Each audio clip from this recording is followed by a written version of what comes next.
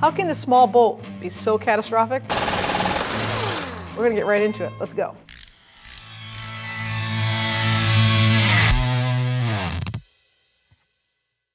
If you ever go to install one of these, this kit, pretty easy to do, a sway bar kit from 1aauto.com, but not if you run into what we call a snag in this industry, and that would be a severe breakage of a bolt.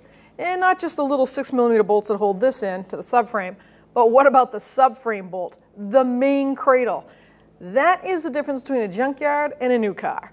Well, I want to show you some quick ways by the pros of what we use and how we're going to get rid of these situations and solve them. So here we are located under the car that we're going to do that sway bar link replacement and bushings. Well, we ran into a problem. Subframe has to come down for that job because you take the whole bar out. We're replacing the bar also. So the bar comes out, so we have to drop the subframe just enough to slide it out. And in that process, there's 4 mounting bolts for the subframe. They both go on both sides through the control arm, and then you have 2 back here, 1 on this side and 1 on that side. Well, this one, once we put the air gun to it, it just snapped, broke right in place. We have to get this bolt out because now this car is no good if we don't replace it. It holds the frame, the subframe, to the body, and without it, that could be catastrophic. We bought the bolts already from the manufacturer because it's the correct bolt. So I'm going to start with how I would do this as a DIYer and go through the stages up to the pro, because not everyone's going to have the equipment that we have. But let's start with the lowest and see what we can get. So here we have the other cradle bolt that we know is frozen because we already put our air gun to it and it just danced in place. It's no movement. Before it breaks, we want to heat it up. Now if you're a DIYer at home and you don't have a lot of equipment like a welder or torches or inductor, which is a heat gun that heats that up, I'm going to show you what you can use. You can use just a regular can of butane, and we're going to heat this up pretty good. We want to get the heat to resonate right up through that bolt and into the threads. And we're going to try to get that rust or the actual Loctite from the manufacturer that's been in there for well over 20 years to free up. I'm going to heat this so that bolt has a little bit of a red hue to it. So this could take up to 5 minutes. You just don't give up. All right, let's give it a shot. Let's see if we resonated that heat up there.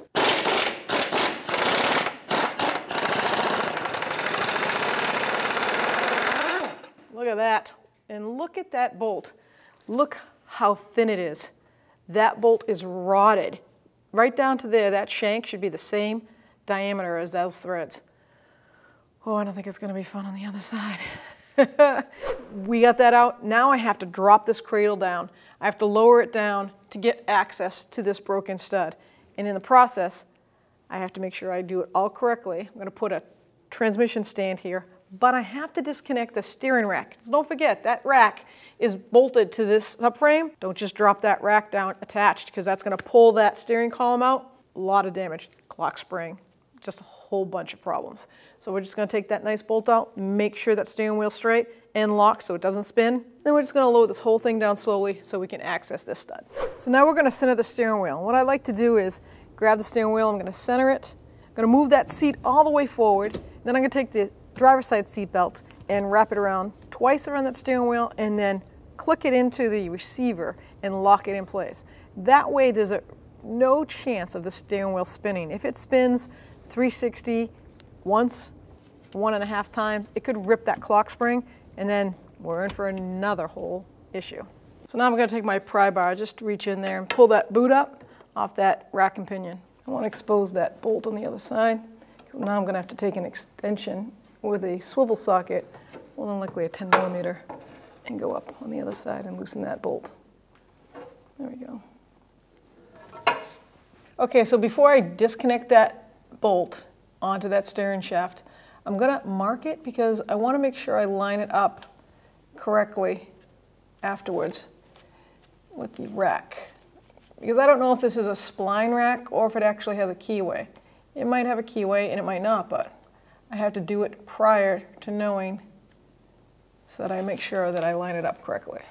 So now that I've marked that, I'm going to take a 12mm swivel socket and a long extension, and I'm going to get right in there and hopefully break this free.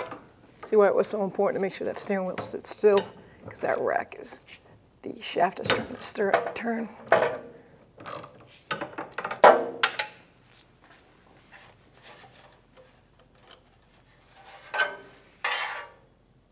Now that the bolt's out, I'm going to take my pry bar. I'm just going to kind of manipulate it a little bit. See if I can make sure it comes off that rack, because I don't want it to be stuck on there, because the whole point of it is not to come down with the rack. I think it's going to stay. It's going to come down a little bit as the rack drops down. So we're going to have to pay attention to that while we support the rack and lower it.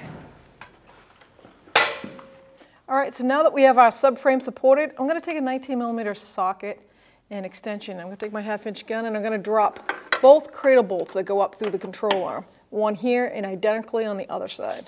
You'll see that this is the long version of the short bolt that broke. There's 2 of these, and there's one just like it on the other side. We're going to drop that right now. So now I'm going to lower this subframe slowly with my hydraulic jack, but I'm going to keep an eye on that steering column because I have to get that steering shaft off of the rack smoothly. So let's see how much we get movement.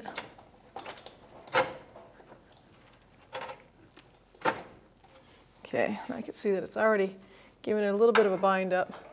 So I can see if I can help move it along.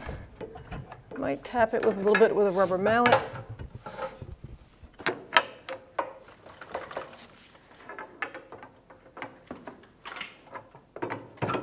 There we go. Now there's no threat of any damage to that, and we can continue with this lowering of this. Okay, so now we've exposed this rotted stud rest of the bolt that's broken off. And you can see it's all like, it's in there pretty good. I'm going to just hit it with an air chisel just to loosen up some of that rust and hope I get a better grip on it with my twisty sockets. Just lightly tapping it.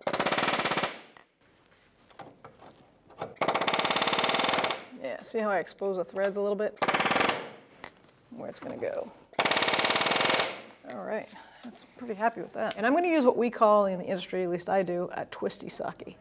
It's to remove studs or broken bolts or rounded off bolts. Twisted socket, man, does it work great. So I'm going to heat this up with what any DIYer would heat it up with. I'm just going to use some butane, propane, heat it up the best I can, just like I did that side. And then I'm going to put on this socket and let's see if I can extract it. No.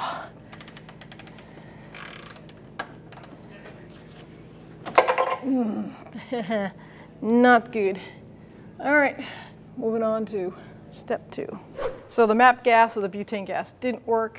Doesn't get it hot enough because there's obviously a real problem up there. So I'm switching over to the big guns. We're going to use what we call an induction heater. If you don't have one of these tools and you are a pro, I strongly recommend getting one. You'll see, hopefully, just how great this thing is. It works so much better than torches, and it's cleaner and a lot safer. There's 60 seconds.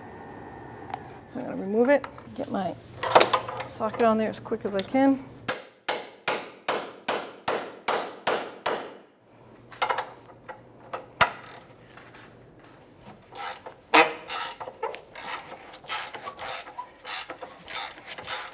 And that's what I'm talking about.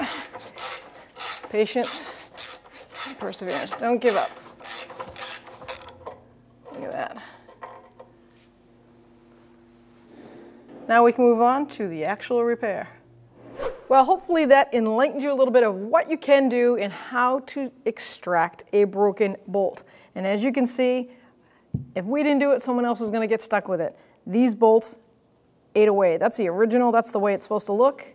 And boy, oh boy, is that worn out. And that's going to happen. This car is an 08, so, you know, it's gone on 15, 16 years. I'm doing quick math. And that's the one that broke on us right there. Telling you that induction heat thing is a lifesaver. You could have used a welder and welded a nut on that if you don't have one. And you saw how this one helped with the actual, just a plumber's torch. That worked too. So the key is get yourself a set of those twisty sockets also, because you're not going to want to be on that with a pair of locking pliers.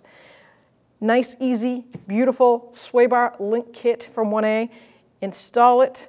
Hopefully you don't run into any of this nightmare. So hopefully you enjoyed the video, and if you're not a subscriber, please subscribe, and don't forget to ring that bell because then it turns on all your notifications and you won't miss any of our future videos. Thanks for watching. So here we are located under the car. I felt that coming on too. So now we have a conundrum. No, what's that word? Is that a word? Conundrum. Conundrum. Yeah, is that how you say conundrum? Yeah. problem. Hopefully you don't run into any of this nightmare. Remember, I don't know what to remember.